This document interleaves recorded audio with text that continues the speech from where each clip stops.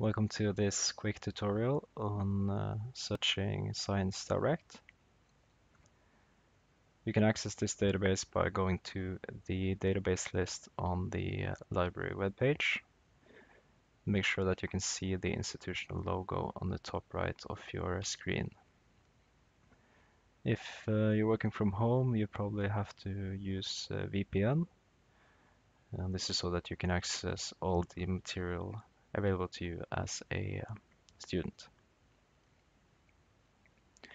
So on the first page here, we can see the single search option. Here you can search for keywords, author, journal. We also have the advanced search option right here. Note that the single search automatically puts "and" in between search terms.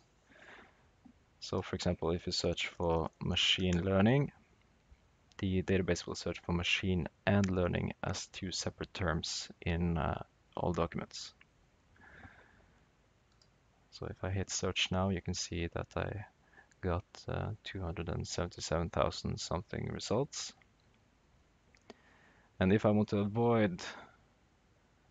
search for machine learning as a phrase, I can simply put quotation marks between the words. As you can see, this will narrow down my results list. I can also add more search terms, for instance, algorithm.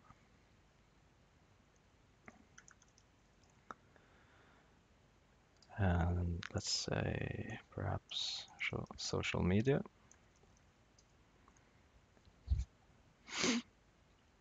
I also have the option of clicking on advanced search, show all fields, and I can search only in title, abstract, or author specified keywords. And this could also be a way of narrowing my search. So I'm going to go ahead and do that.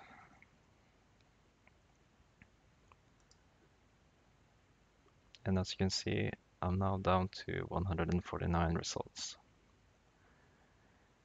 We also have the option of refining further, for instance, by year, article type, subject areas.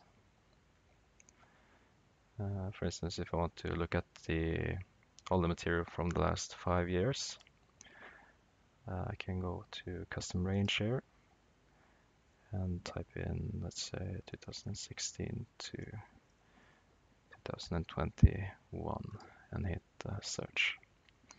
So I'm now down to 136 in my result list.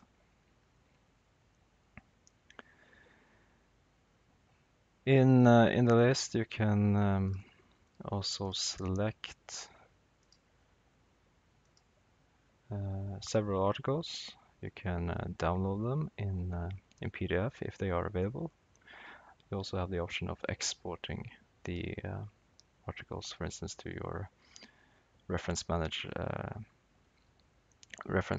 program, for instance, EndNote or BibTeX.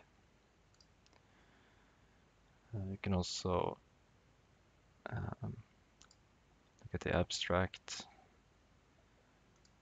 or click on the article itself. You have the download option here, the name of the journal, the abstract, keywords, and here is the beginning of the document.